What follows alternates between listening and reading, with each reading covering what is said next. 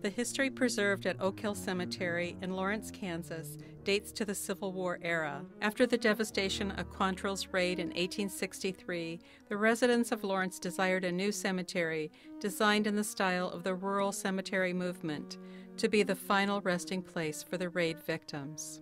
As an early and excellent example of a rural cemetery in Kansas, Oak Hill exhibits the characteristic features of the movement.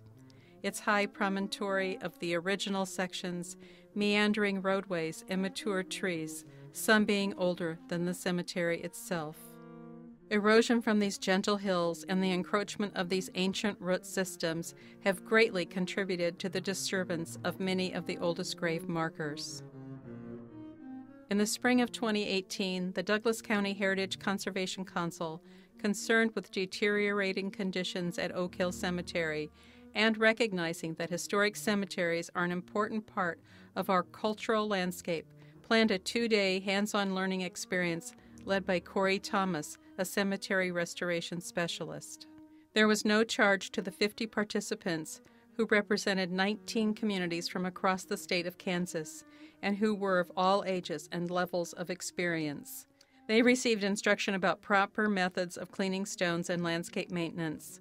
They were instructed in the proper use of the different mortars and the correct method of resetting stones, always with the admonition of first, do no harm.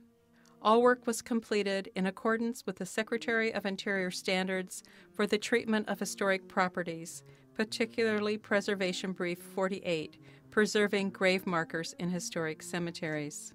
This workshop and video, entitled Tombstones on the Kansas Prairie, a Cemetery Conservation Workshop, was made possible by a Historic Preservation Fund grant received from the Kansas State Historic Preservation Office with the support of the Douglas County Commission and the City of Lawrence.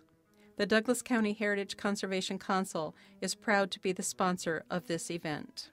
Video production by Maddie D. Media. The workshop has been financed in part with federal funds from the National Park Service, a division of the United States Department of the Interior, and administered by the Kansas Historical Society.